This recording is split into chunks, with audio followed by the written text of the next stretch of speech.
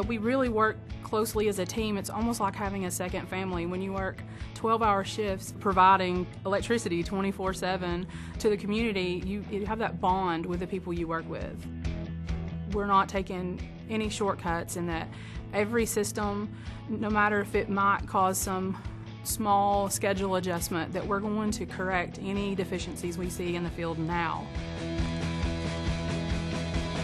Another section in this book that really catches my eye is the Fukushima response modifications, because bringing these flex mods on and proving to the NRC and helping to convince our community that we're taking every step that we see possible to protect them and ourselves. Most of us in the control room, we started out as AUOs in the field. We've taken on these huge tasks, and we've worked through them, and we've completed all these systems, and we've looked at them independently, and we're really starting to put all the puzzle pieces together now, and that's the exciting part.